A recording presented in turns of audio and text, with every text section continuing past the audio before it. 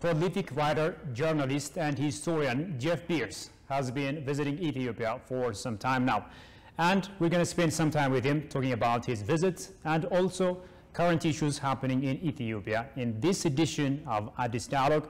With it, I'm Shifarao Lako. To stay with us. Thank you, Jeff. Oh, thank you for having me. First of all, now that you are here in Ethiopia, I can't afford to miss your comments about Ethiopia. What does Ethiopia mean to you? For me, Ethiopia is this endless supply of amazing stories. The history is so rich and exciting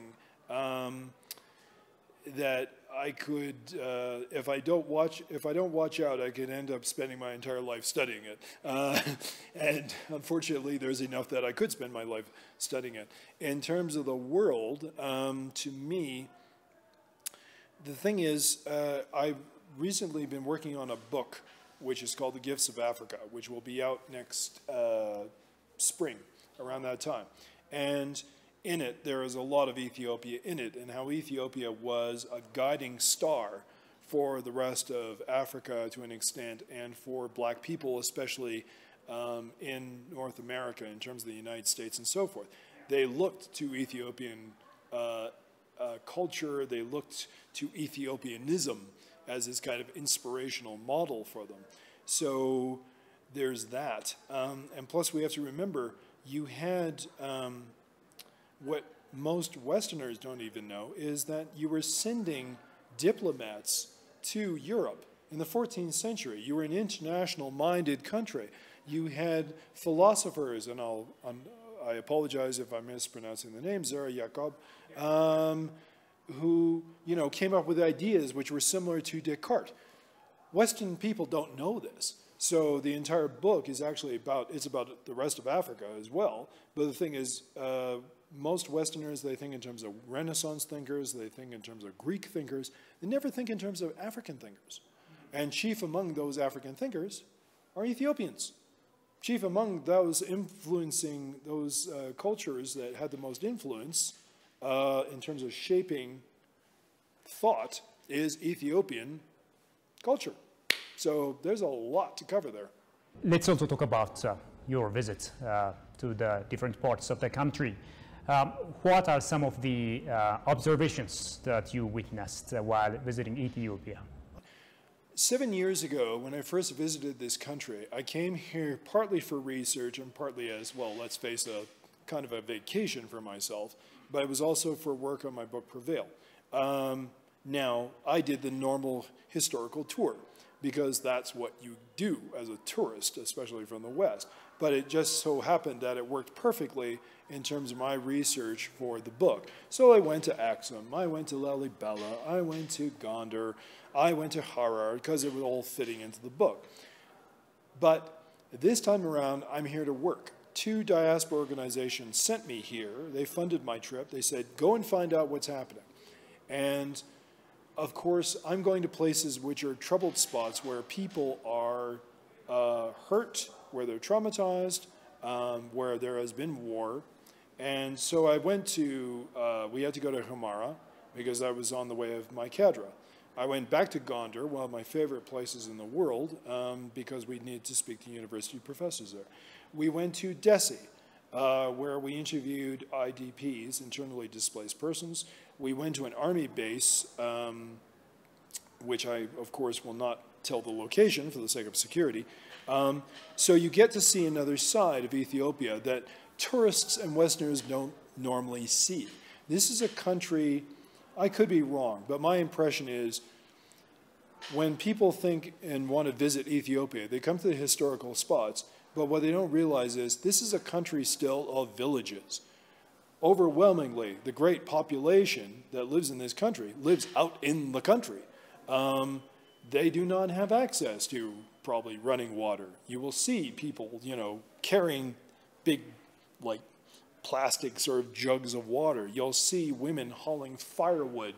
There are ways of life in this country that probably haven't changed in 2 centuries, even affected by war, by all the wars that have been happening. That life goes on. And I think we have to remember that, because the standard thinking in terms of diplomacy, in terms of statecraft, in terms of this crisis itself, we think, okay, what are they thinking in Addis? So you see these diplomats from the United States, they come to Addis. And I recall, and I hope I have my facts right, but I recall the government of Ethiopia very boldly and courageously saying, well, come out and we'll show you what we're dealing with. We'll take you to these places. And some of these diplomats said, no, not interested. They didn't even bother to make the trip. How can you make a decision about a country when you're not going to bother to go see it? So it was hard work, but at the same time, I have the privilege of having to, well, maybe privilege is a dubious word, but yes, I was privileged to see these situations. And I've seen some terrible things and some horrific things, but things that need to be seen and need to be shared. We went to Maikadra. We saw, and it's important here that I acknowledge the brilliant reporting of a gentleman called Jamel Countess, who is a brilliant photojournalist. He did the groundbreaking work on talking to Maikadra victims and taking their photos. Whatever I did, I followed in his footsteps. We got the chance to interview those victims. And in a video which I've uploaded to my channel, you can see a parade, a pan of these victims, some pointing to scars where sharp weapons or like axes and blades have struck their heads. Talking to women who, you know, there's a poignant, horrible story of a woman who talks about how a husband is on a roof, and because they think the TPLF are going for the kid, the guy jumps down, he dies. She's lost her husband. The only reason why they didn't kill the kid was, according to the woman, if I remember the version properly, she said, oh, we're going to come back tomorrow. We'll take care of the kids tomorrow. We visited by a house where a man was burned alive. The wreckage is still there. The shambles, the burned out, sort of charred remains of it. We visited a graveyard where they used a bulldozer to move about 300 bodies. There are 50 to 60 bodies in one spot alone sometimes. The bulldozer is still there. They used mattresses to carry the corpses. Mattresses are all lined up against sort of a perimeter wall, I guess as some kind of silent tribute to those victims. These things need to be seen. They need to be spoken of. They need to be discussed, and they sure as hell need to get communicated to the Western media and diplomatic community. Where the hell are they, pardon my language? Why aren't they paying attention to Maikadra? So these are the horrific things I've seen. What should Ethiopia do to properly convey these horrific issues to the whole world, and what are you going to do in this regard? As I've gone on record before, I believe that I've had incidents where I've come back very excited about discovering that I've learned something, only to find out that there are excellent Ethiopian reporters who have already covered this in your own country and reported it to your own people. And so I say, my God, something, this and this happened. And they go, yeah, we heard about that. That was on ETV. That was on, you know, another channel. And I'm going, well, why is this not getting out to the Western world? So I think part of the problem is that the local reporters need to be empowered. They need to have access to these areas. They need to report. And then somebody has to take the next step of saying, look at all the great reportage that's coming out here. This should be going to the world. One of the things which I'm bashing on about, and for which I'm probably hated in some quarters, is the fact that I don't see the need for why the hell a white man comes over here to interpret Africa for The Guardian or interpret Africa for The Economist. There's people here who can do that. Hire them. They're African, Ethiopian journalists who could write just as compellingly and properly for a Western audience as they can. Why is it that the New York Times sends two white guys to cover what's over here, the photographer and the other guy?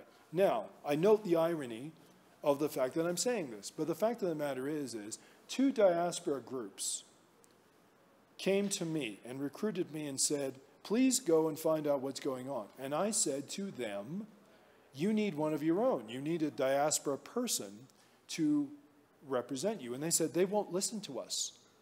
The world, the outside world, will not listen to us. You've got to go. Now, in answer to your second half of your question, what am I going to do? The TPLF made this personal. I knew nothing about what was going on. If I don't know something, I don't know it. And I'll be quite upfront about my ignorance. There's tons of things, tons of subject matter and stories that I don't know enough about. And I will say, I don't know. That's how we learn. They came after me and said, why aren't you saying anything about Tigray genocide? Why aren't you saying anything about Tigray genocide? And I went, because I don't know. Then I researched it. Then I saw the video in which a TPLF spokesman openly confessed to the attack on November 4th. And when I took a stand, they came after me. There have been attempts to smear me, my personal reputation, my integrity, and they've gone out of their way to smear some very astute, qualified academics and experts, diplomats, who believe in this country, believe in the potential of this country, and they go after them. They're a terrorist organization. They made it personal.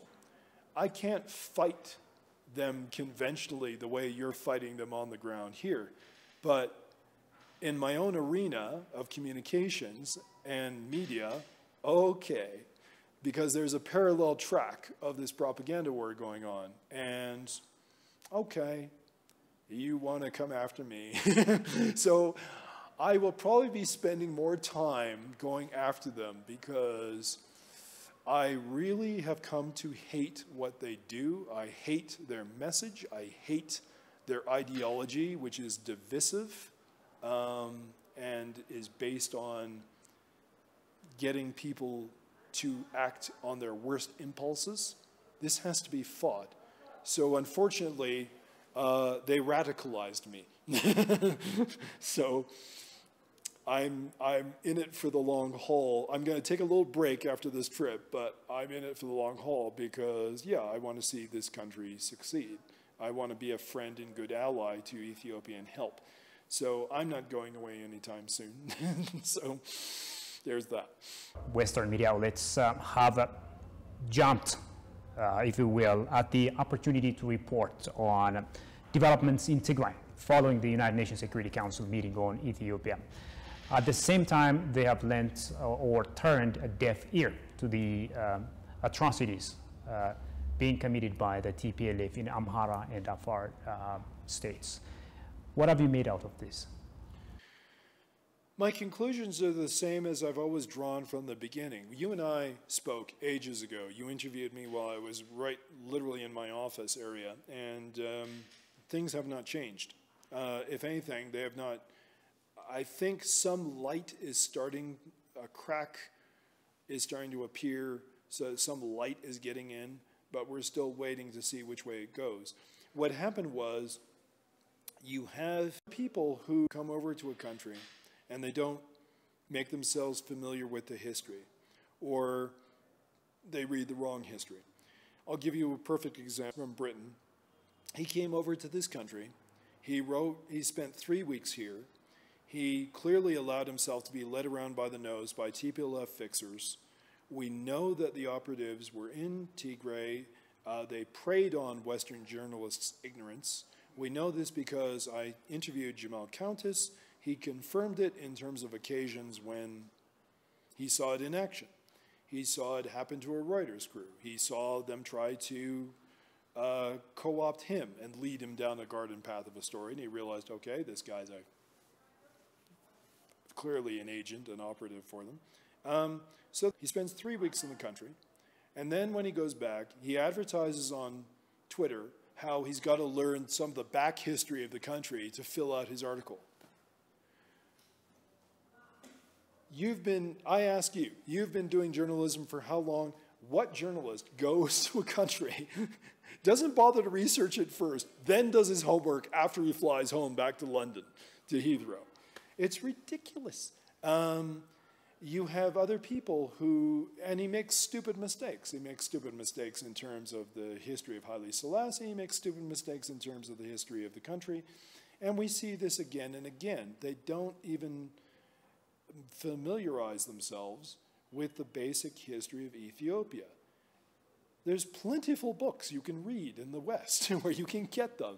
Some are better than others, but you can go and still get Richard Pankhurst's The Ethiopians. You can still get Harold Marcus. You can learn, but they don't know. So to bring it up to the more recent developments, what's happened is the thing that I think was a major turning point was the New York Times piece by Declan Walsh and what's-his-face O'Reilly. Sorry, I forget his name of the photojournalist. And, of course, these people celebrate each other. They all know each other. So they say, great job, fantastic, brilliant reporting, blah, blah, blah. And then it doesn't sink in that they've taken photos of child soldiers. Moreover, they're so oblivious that Walsh writes, highly motivated young recruits, are words to that effect. My God, they're children. And the photos show their children. Now, the beauty of this is that nobody can say the photos are doctored. Nobody can say, well, it's directly from the TPLF. The media implicated itself. And so this was I think this was a major turning point where people realized, this is, And, of course, those of us who were advocates and partisans for Ethiopia jumped on this, of course, because we said, what the hell are you doing? Now, what's interesting is you're seeing people try to rationalize their conscience. And so you have the most distasteful, revolting justifications for this practice, to the effect that I've seen people literally tweet and put out on social media messages like, if you're old enough to be raped, you're old enough to hold a rifle. This is not an either-or proposition, not in international law, not in civilized society. You do not put a rifle in the hands of a child. End of story. And yet they're trying to justify this. So we're seeing now what's happened is, because the TPLF are in power in certain sections, they're showing their true colors. They have to. So now, as I've said publicly, a hungry dog has no loyalty. The media wants the story. So now they're divided. They've hitched their wagon to the idea of the classic underdog, as a certain reporter referred to them, which is just inane. The classic underdog of the TPLF. They only ran the country for like 27 years. And now that the TPLF are showing their true colors, they're stuck, because it's like, okay, are these guys, we can't portray them as heroes anymore because they're slaughtering people, very obviously slaughtering people. What are we going to do? Second thing is, there are the media that go, well, that's okay, we can go ahead with showing the both side-isms because it's Africa. Because, of course, it's ethnic, and, oh, the Africans are killing each other. Now, so we are at a very interesting point in the media narrative where these guys have to either step up and be responsible journalists, or they are going to try to keep pushing the narrative that they bought into. They bought this lie. Are they going to stick with it or not? Quite frankly, I can't tell you which, but it's going to be sure as hell interesting, because nobody wants to say, I was fooled, I was duped, I made a mistake, these guys lied to me. Nobody wants to do that. Nobody wants to be the chump, but they're going to have to. Michaela Wrong, who is a fine journalist, I just bought her book recently called Do Not Disturb. I haven't gotten deep into it, but very early in the book it says, I made mistakes in terms of how I reported. I'm paraphrasing here. These are not her exact words, but I got misled. To me, that's a courageous stand for a journalist to do. Are we going to see it again? I sure hope so, but I wouldn't bet the farm on it. I wouldn't bet the farm on these journalists to say, oh, I got misled by a terrorist organization and I made them into heroes. These guys will, as a pack, just go on to the next story and go, oh, too bad. You know, they are not accountable to you. That's part of the problem with having these white Europeans and Americans sent over from other news operations. There's no accountability for the very people that they cover. That's one of the biggest problems we have. Okay. As you know, Samantha Power accused the TPLF of some crimes. Can we take her comments as its face value? No, because nothing Samantha Power says can be taken at face value. This is a person who is weaponizing humanitarian aid, who's using it as a lever of foreign policy. I don't trust a word this woman says. Now, she's not alone. I don't trust a word that several of them say in Washington. She's no different. Do you think that the United States of America can afford to lose its partnership with Ethiopia, given Ethiopia's strategic importance? No. I'm a Canadian. Many people online mistake me for an American because we sound the same, and we're not. And I grew up in a country which next door to a superpower which constantly thinks that the rest of the world needs it more than the US needs them. And it's wrong. And it's discovering it's wrong more and more each day. And this country, as I say, some people are going to roll their eyes. But the thing is, if we look at history in terms of success stories, Singapore, other certain Botswana, other success stories in history, economic powerhouses, look at what GERD is going to do for this country. How amazing that's going to be.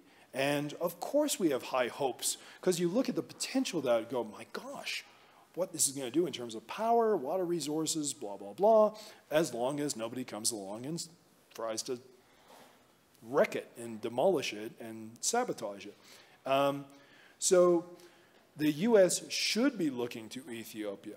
I can't speak to Abiy Ahmed's policies because I'm not fluent in the language. I don't know about his agenda, and I am not, as contrary to the criticism online, a shill for the government. I can't even tell you what the government is doing at the time because I can't speak the language. I can only go by what I read in English. And the potential of this country economically is immense. And the United States, instead of trying to hammer it and bully it and undermine it by using sanctions and other economic levers to use inflation as a weapon that can destabilize the government, should be saying, okay, what can we do to help keep this country stable? What can we do to lift it up? What can we do to get behind it? Because, wow, how amazing you guys are going to be in the future. I honestly believe that. Prime Minister Abiy Ahmed has recently visited Turkey and also some other African countries. What kind of message does this convey to the Western world and also to other African nations? Well, the trouble is that the Western world is afraid of black people. No, I say that facetiously, but it's true. As I said, I've been writing a book, so I've been going over Ali Masri's ideas. I've been going over Steve Biko's ideas. I've been going over how the Mau Mau rebellion influenced Malcolm X. And within my lifetime in recent history, Europe and North America get really skittish whenever Africa stands up for itself and goes, no, we're not going to do that. We're going to do this. Help or, you know, we'll just do our own thing. So it's really interesting watching the reaction because, of course, what I see is, and the trolls, of course, lead the cue the way that things are going to go by saying, oh, he's cozying up to dictators. He's cozying up to...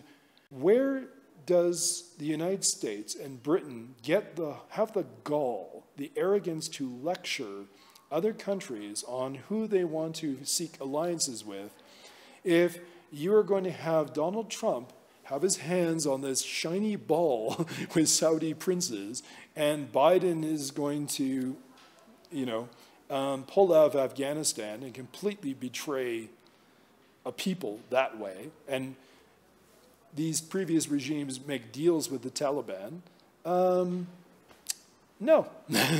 So the message that's sent to the West is, you're not our friend. We see that you're not behaving as our friend. We're going to find other friends, and we're entitled to do that. Talking about Afghanistan, what are some of your observations of the U.S. grand fall, if you will, in Afghanistan and its implications on Biden's misguided policy on Ethiopia? Well, of course, people are seizing on that example in relation to TPLF and Ethiopia, because Afghanistan was a 20-year debacle in which you went in, and what was it all for? Now, there are practical people, I know a couple, who say, well, what was the U.S. supposed to do? Stick around for another 20 years? And I can appreciate that. But the thing is that you totally betrayed these people. you just said, okay, we're leaving by X date, off we go. And so you have a reenactment of the fall of Saigon in Kabul, where people are pleading and waving their passports around and have their children and going, hey, get us out of here. And we've seen scenes that we haven't seen since the 1970s. And it's embarrassing, it's shameful, it's appalling. And of course the United States has lost a lot of its points in reputation. Now the problem is that now they're seeking to bully somebody else for a foreign relations win. Guess who? So now they're going to say, well, we got to win somewhere. Who can we pick on? Hi, you're over here. This is what they're trying to do. And they've been trying to do it for a while. So they need something. It's the nature of the beast that they go, well, this hurts our pride. This hurts our image. So let's look good somewhere else.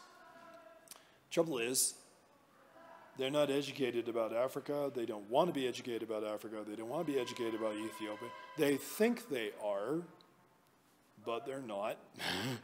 And I know they're not because my sources tell me how some of these high-placed officials speak to African officials and people. I'm going to be writing an article in which there's a wonderful anecdote which reveals the mindset of these people. A highly influential European diplomat basically said to a person, a source, said, I'm paraphrasing here, I'll check the actual quote, said, don't you know that the TPLF are the only ones who should be running this country? And the person, who is an African official, said, how can you say that? Like the Ethiopians are entitled to decide who should be running their own country. And for this person, it didn't even occur to them. He thought, automatically, kingmaker, we should be doing this. That's how they think. It's a colonial mindset, and you listen to this and you hear this and go, my God, you haven't changed. You haven't changed in 100, 150 years. You still think that you can decide who's going to run this country, who's going to run that, who we should put in power, blah, blah, blah.